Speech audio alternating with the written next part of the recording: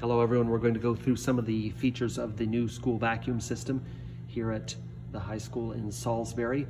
Okay, so that you know how it works. Okay, first of all, we have a master power switch. If that is in the off position, no electricity at all runs to any component of the vacuum system. However, once you have turned that off, beware that there may be some residual electricity in some capacitor or something within this system. So don't assume that the electricity from every component is automatically gone. It may take some time for that to wind down, okay? Up here we see that the power is on and the hopper is clean with these lights lit up. This system has a built-in sensor that measures the amount of sawdust and shavings inside the disposal area. And if the sawdust is too high, you can't even run this system because that sawdust could in effect damage the system, cause it to back up and get jammed even worse. Okay, here we have a system on-off switch. This switch is a secondary power switch. If I turn that off, it shuts it off to all the components beyond the main switch and to the sensors and the circuit boards that are inside here. Okay, so if I turn that system on to power it up, it actually goes through an analysis program where it checks all the safety features to make sure that those things are set, that they're working, that the sensors are working. Okay, so this system will check itself.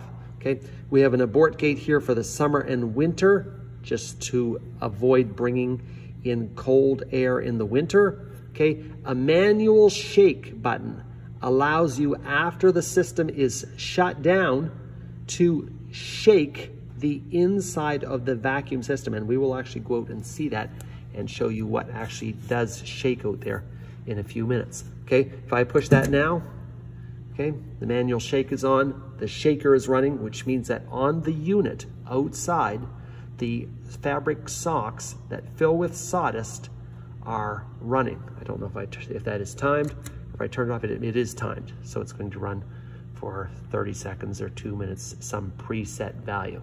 Okay, this light right here shows that your hopper high level has actually been activated and that you have too much sawdust in there. So this will tell you that it's clean. This will tell you if it is full. Okay, we have a spark protector activated. Okay, this system is built to prevent sparks from getting into the system and traveling all the way to the vacuum unit on the outside. It could possibly do two things. A spark in the system could set off an explosion if you had enough dust, or the spark could become lodged in the vacuum unit or in the sawdust barrels and cause a fire there. Okay, so we'll look at that more. Okay, how does that work? Well, there are spark detectors in these pipes. It's actually way, I'll show you when we get over there, way over on the other side of the shop, an infrared spark detector, and it sees a spark as it travels through the ductwork. It's just an electric eye that measures that looks for something that is super hot. Okay, so that is the spark protector. Here's the explosion vent fault. If there were ever an explosion inside our vacuum system, then there's a special gate outside that would actually shut to make sure that the explosion would not come back inside the school. Why do vacuum systems explode? Because wood, if it's pulverized into a fine sawdust and dispersed in the air, actually becomes explosive. Very, very dangerous. The system that we have here was installed because of an explosion in a mill in British Columbia a few years, where there was so much dust in the system, something ignited the dust, and the fireball came back through this mill and killed several people. In truth, we could never produce enough sawdust in this school shop to have an explosion. However, the system has to be built, safe enough to handle an explosion. We could get enough sawdust in our system if we suddenly dumped a massive amount of fine sawdust into the air. Okay, if you don't think that sawdust is explosive, take a handful of fine sawdust, and if you throw it over a campfire, you'll actually see a mini explosion, a little poof. Don't try that. That might get me into trouble. Okay, but you actually can have a sawdust explosion.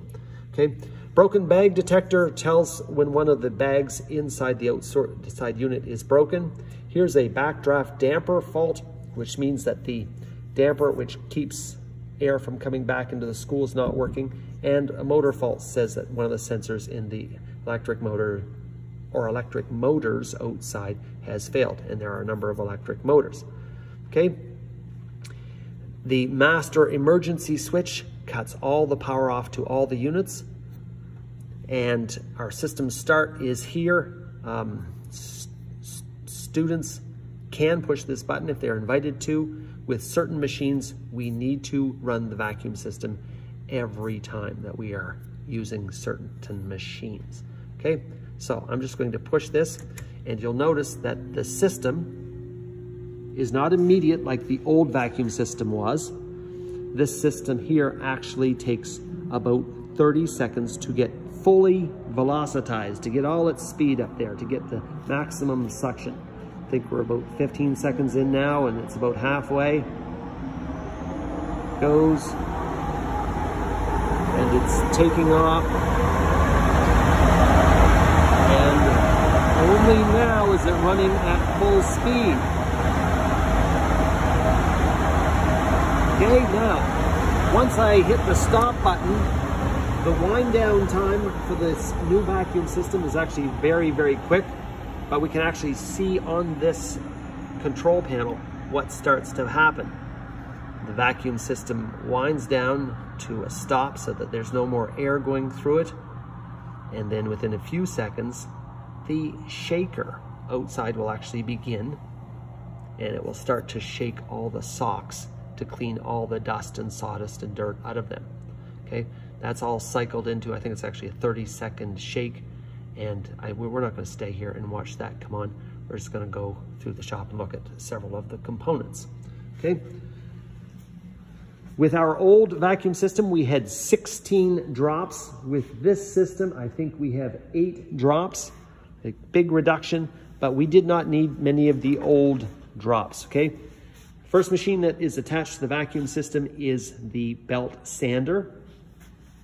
Okay, sanders produce plenty of fine dust that can explode, and plenty of fine dust that can get into your lungs and into your respiratory system and irritate your eyes. Therefore, this is a very good thing to have connected to the vacuum system. Okay, all these little control gates are actually fixed in place because this system needs to be balanced. When they first set it up, they have to tune it the very same way you would have to tune the alignment in a vehicle or tune a musical instrument, so that the amount of suction leaving every machine is balanced with the amount of duct work, the pipe work, and with the air that returns into the school shop. Okay, so everything has to be balanced. That's why in the old days, we used to be able to turn some machines off, turn others on, and control the air pressure coming to different machines. But this has been balanced by professionals using gauges that measure the air pressure. Okay, I have mentioned these green grounding lines here. In all the ductwork in this shop, even though it is steel, galvanized steel, and it will conduct electricity, the grounding of it is backed up by all these green cables that are bolted in. And what they do is they take all the static electricity out of all the pipes so that there is not an explosion in the system. Remember, how would a spark get into the system? Well, if a tool was hot, a machine was hot, and a piece of hot sawdust or hot metal got into the system, a spark could get into the system.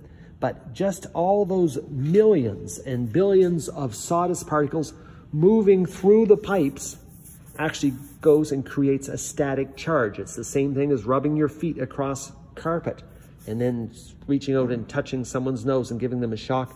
All those particles rubbing through the air and against the side of these pipes create static charges. These copper lines go and reduce the electric charge in the system. They are all grounding, and that helps to prevent any shock in the system. Sometimes vacuum systems will actually have an exposed wire with no insulation running through the interior of the pipes just to get rid of the electric charge. That may seem boring, but that's actually a safety feature, okay? Even plastic piped vacuum systems need to have copper wire in it or steel wire in it to reduce the charge. So if you actually build your own vacuum system in your own workshop and you use all plastic piping, make sure there is an exposed wire running through the pipes to reduce the static buildup. Okay, remember the static charge will just build up, build up, build up, build up, and then it will flash like lightning. Okay, so the belt sander has been attached. So we move across the shop. We do have one outlet or one inlet that we can move to different machines, and that is what we attach to the router table. Okay, what the manufacturer installed to our router table was not good workmanship. It was poor quality, so we had to take it off and just hook the hose on, the flexible 5-inch hose on to the router table itself. But here we can actually move it from here over to this spindle sander or even over to the wood lathe. Okay, all devices create a lot of sawdust and chips, and those things need to be removed.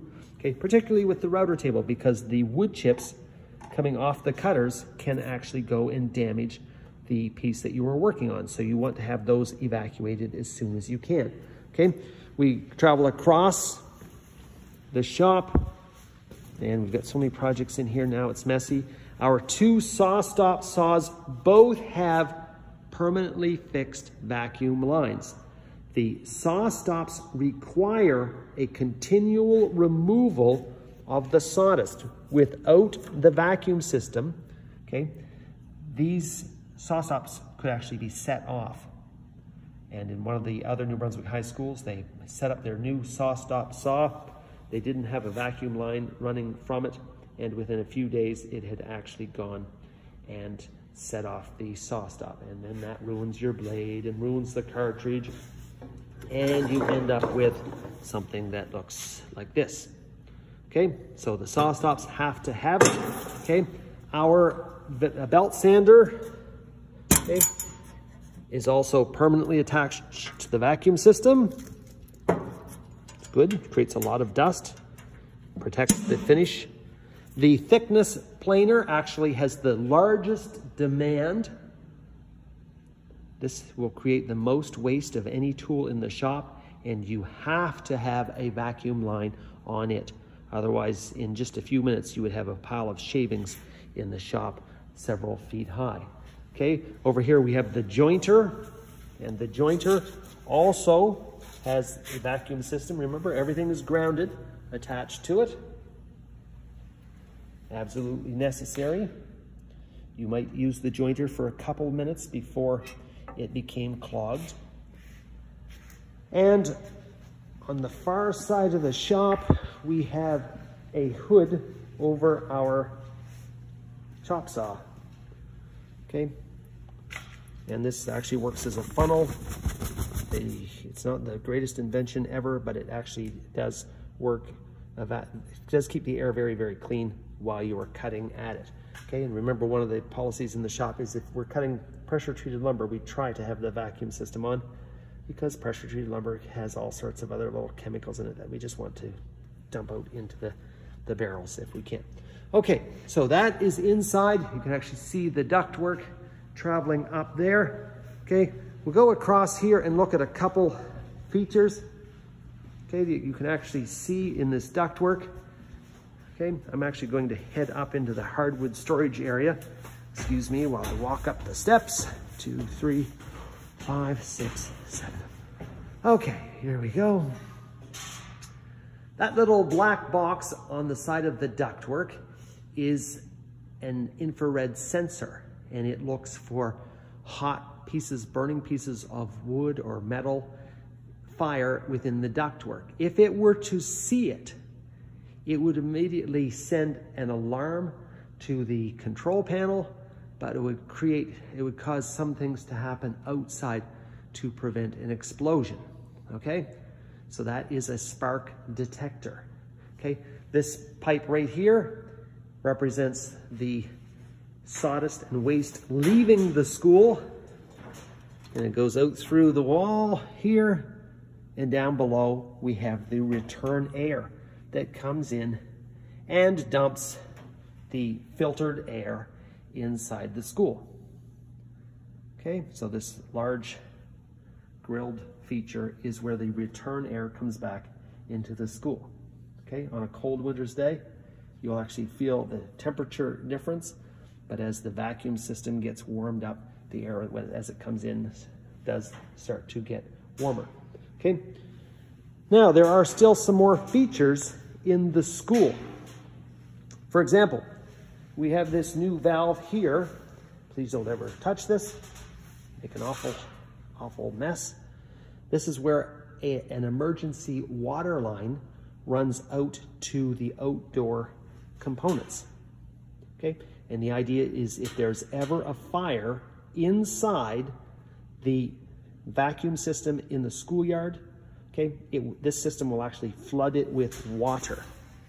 Okay, now if you turn these valves, it's not going to hurt it anyways because this is all capped off and protected, but still, please don't be touching those.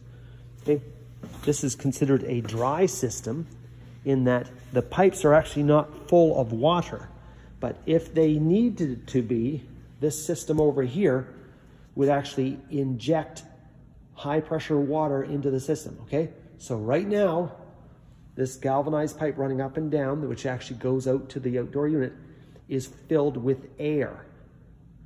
And this is a valve system that if it senses a fire, switches that from air to being filled with water, okay? And that's why this whole unit has its own compressor and everything here is self-contained. Okay, the black line is filled with water. There's a control valve here that keeps the outdoors filled with air. Why would you want the outdoor pipes filled with air? You do not want them freezing solid in January and breaking. So external pipes are dry pipes and they get flooded with water if need be. Okay, lots of controls here. We don't touch these. Please don't ever touch them. If you touch them, it actually shut down the system automatically. And if the system shut down, that would actually close the school shop. Okay, so that's what this entire unit is here. This is the transfer from a wet system to a dry system. And of course, it's all hooked in with the alarm system. Okay, now time to go outdoors.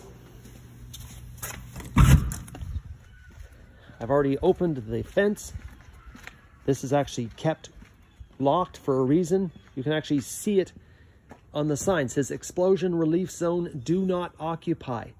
If you were to have a sawdust explosion, it would explode like a bomb. It wouldn't just be a little poof. It would be actually explode with a fireball and extreme force.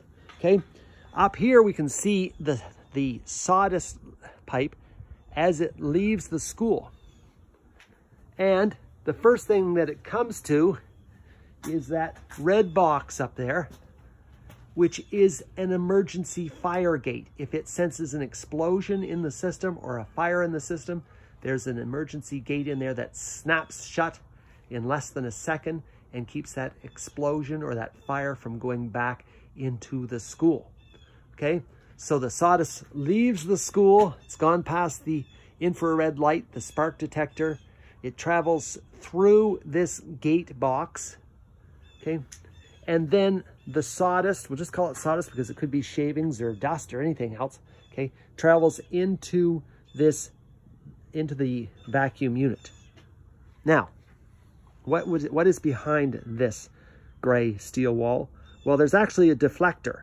Most of the sawdust gets dropped down into one of the two barrels that are down below. Okay. Meanwhile, the air is still pulling everything through. The stuff that doesn't automatically get pulled down into these, dropped into those barrels. Okay. Actually, let's go up the ladder. I don't fall off the ladder. Climbing up the ladder, holding a camera in one hand. Come here, I've already opened these gates. These are the socks. Okay, so the air coming from the school gets sucked up into these socks. Most of the sawdust or shavings drops down below, but the rest gets pulled up into here. This is actually a vacuum chamber that we are in here. And I don't know, I think there's 64 of these socks in here. The air gets pulled out through them. This acts as a filter, and the air goes back to the school. Well, when I talked about the shaker, this is what gets shaken. If the shaker were going, these socks would actually be moving back and forth, cleaning out any sawdust or dust that's in them.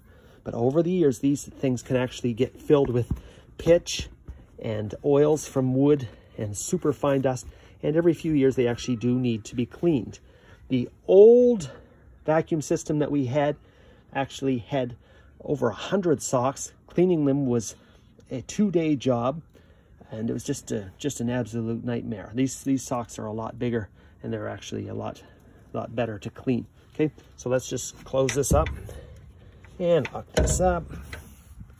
Okay, there's actually not much out here that could be harmed by anyone, because the system has its own self-protections. Okay, let's look back again at that flap box that drops, has a big steel flap in there that closes if there is an explosion in the school. Okay, so anyways, the air gets pulled up through those socks, and if we can see where the air coming out of the top of the socks comes back through this pipe. Okay, we actually have another sensor down in here, travels across, and this is that's another fire sensor. Okay, and travels through there to the motor, the fan, sorry, and the motor system. And then the air, after it goes through that large circular fan down there, it's all been cleaned, goes back into the school. And here we have another blast deflector. So if there's an explosion or fire in the system, there's actually another valve in there that flips down and dumps the air back into the schoolyard. Okay, remember we said that this is a blast zone out here. Okay, we're going to go back and look at the motor in a couple minutes, but we'll talk more about the blast protection. Okay, down the ladder we go. Okay, another external master switch. Okay, these are blast doors. We're always talking about explosion in the system. If there is an explosion in the system, these doors are actually made of a strained sheet metal, and they will actually blow, there'll be holes blown right through these pieces of sheet metal. Okay, this is where the pressure from the blast would get diffused. And the force of the blast would actually whoosh, stretch right out into this area. That's why this area that has no concrete is fenced off. Okay, this is all considered to be the danger zone. And if this was a parking lot, you would not be allowed to park any cars in here. Okay, at one of the high schools, they put in a new vacuum system, and then the blast doors were pointed out towards the driveway, and they actually had to put deflectors in to make sure that if there was an explosion, it didn't flip over a car or blow the windows out of a school bus or something like that. Okay, so there's a lot of planning and engineering that goes into these systems. Okay, there are sensors out here that tell if there actually has been an explosion so that you can't go and restart them. Okay, these barrels, 2 barrels is not very much. We used to have 6 barrels.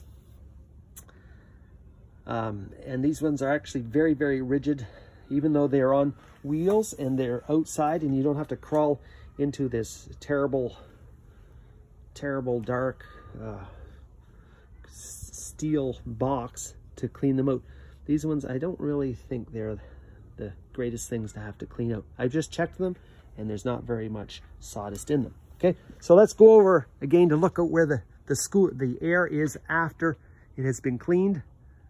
Comes down this pipe, goes across here. Here's a clean out door in case every now and then you might just want to check to see that there's nothing in there that's wrong.